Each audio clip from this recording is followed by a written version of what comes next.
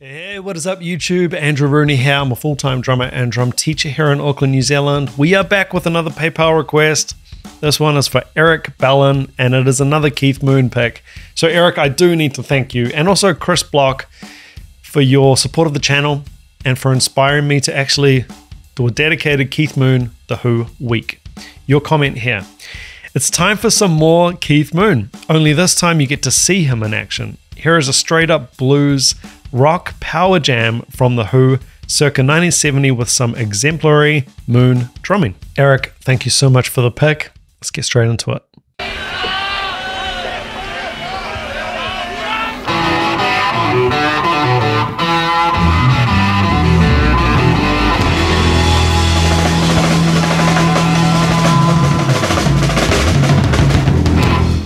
Well, a young man ain't got nothing in the world these days.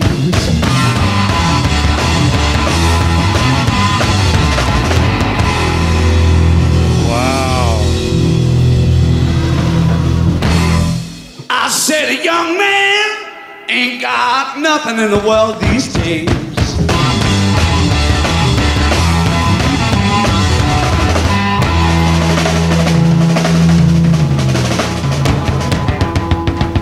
Well, you know, in the old days, when a young man was a strong man, all the people, they stepped back when a young man walked by.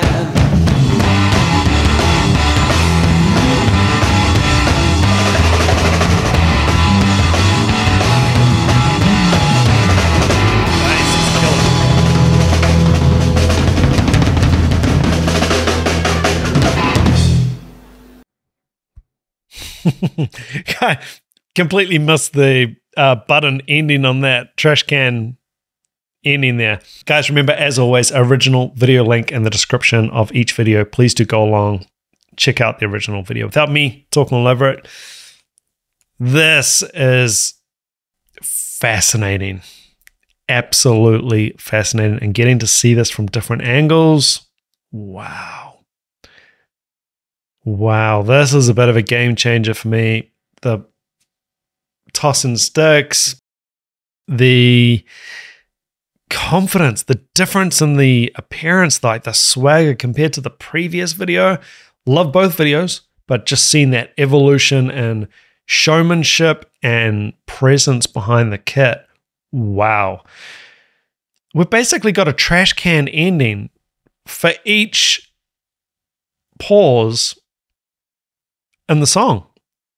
I mean, try transcribing this note for note. Good luck. This is just pure music, pure rock and roll. But you know, nowadays, it's the old man who's got all the money. And a young man ain't got nothing in the world these days, I say.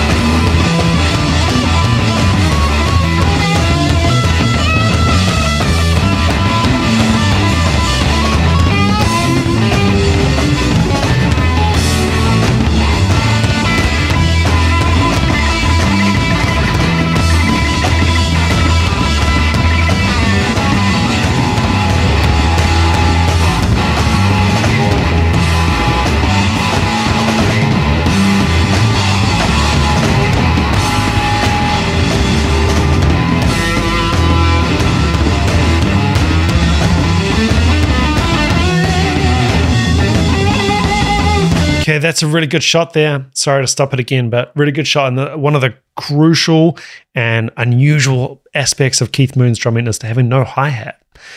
So he has actually got a crash in the hi-hat position. So that's interesting for me, that he's actually playing crossed over, but with no hi-hats. I mean, obviously his left foot's on a kick drum pedal, so he is playing on a pedal. But I would have thought not having your hi-hats on the left opens up being able to easily play right-handed and play open. Really interesting that he's still crossed over. And whistle on the bass. Wow. Wow. Killer. This is a really fuzzy, messy section for me. Now, I don't say messy in the bad way. This can easily get taken out of context. I mean messy, and this is rock. This is rock music. Rock, to me, should be messy. And this is a big, beautiful mess. I don't mean the whole song so far. I mean this section. Just the solos, and you get a lot of personality. Ent whistle and bass is very controlled and observing what's going on. Moon's just off his head. And Townsend on guitar, also showman, the big windmill, and yeah, this is great stuff.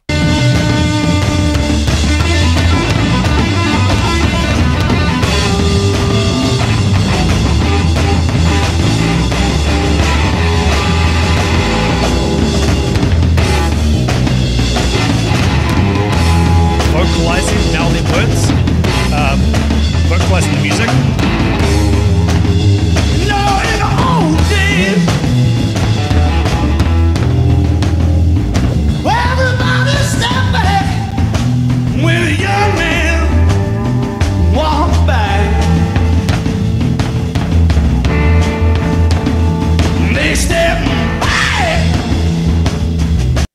Catching that vocal hit on the crash, hey, and catches it with the cymbal, not unlike James Brown. I think this might be the first time I've seen or heard The Who bringing the dynamics down. So Keith Moon, this crazy drummer who's always off bashing and kicking over drums and going nuts, it's also got dynamics. Interesting grip.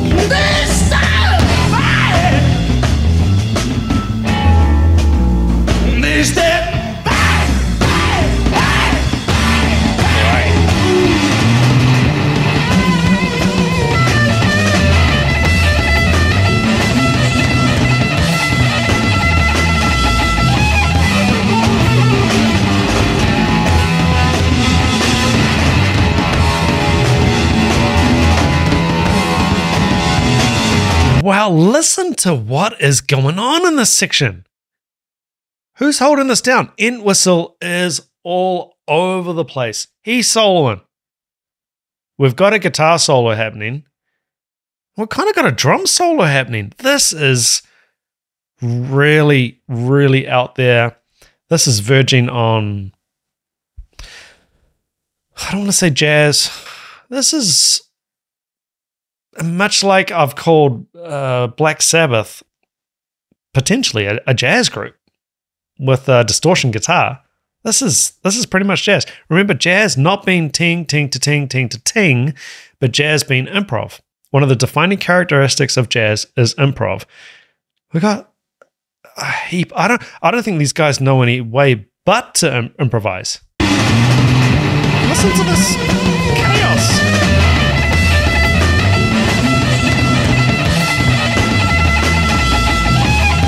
Spinning the sticks.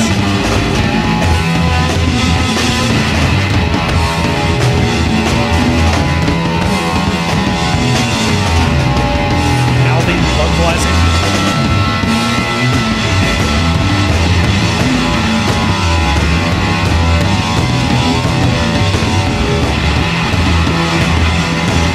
Windmill.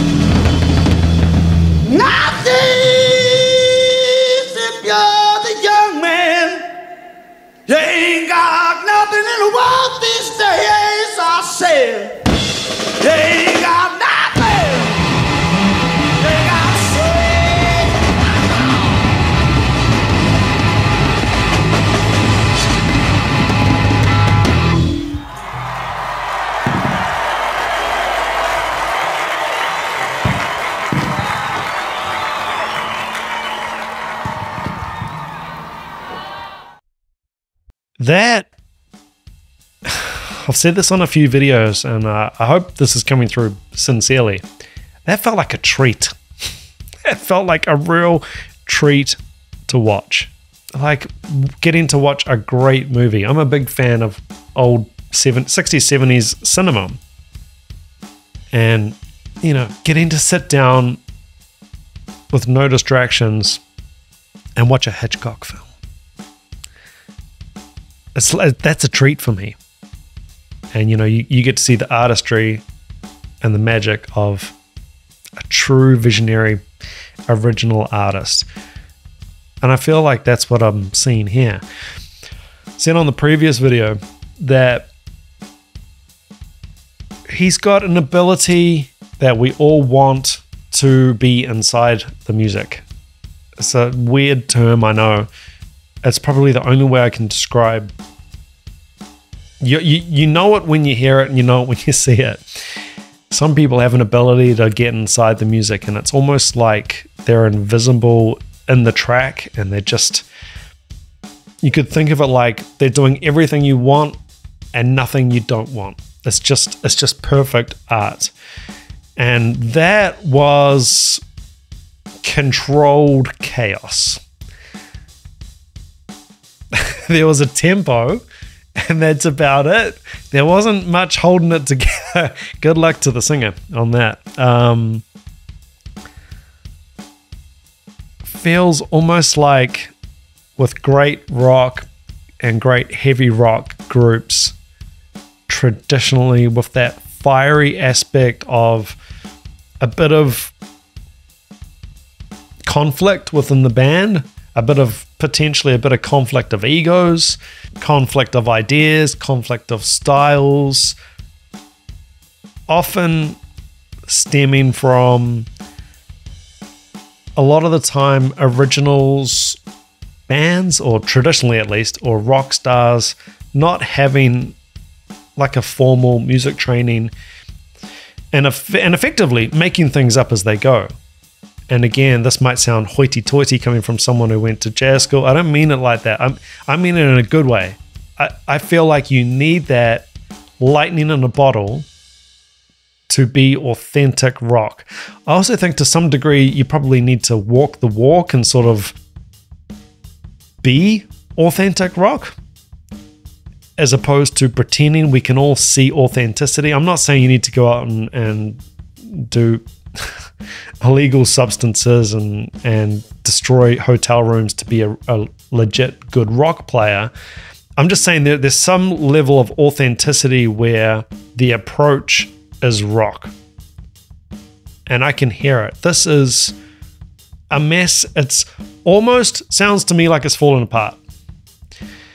That was 1970s, so they were 6 years into their career, so I'm assuming they were pretty established. I don't know how many albums deep they were by that point, but obviously they were pretty established in their style. I'm surprised at how much improv was going on there. I'm surprised at how free that was.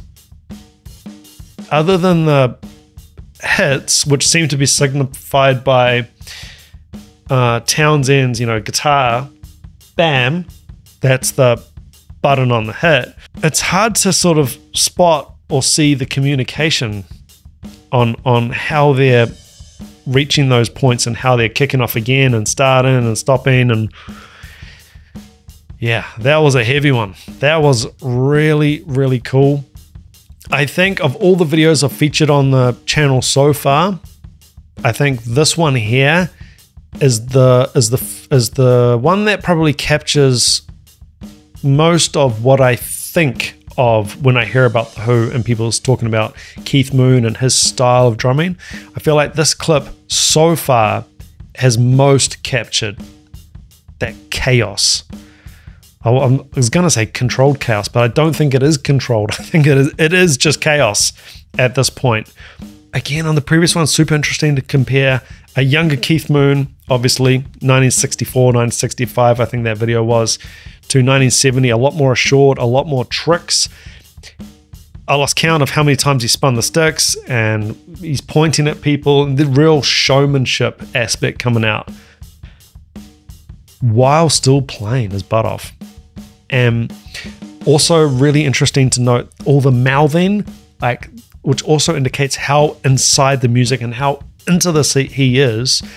And it's almost like he's channeling all that hyperactivity and all of these thoughts that are probably going through his head into the drums and into the music, really channeling it. And he's mouthing words, he's looking at people, and he is like right there, man, like right in the zone. And this is live music performance art.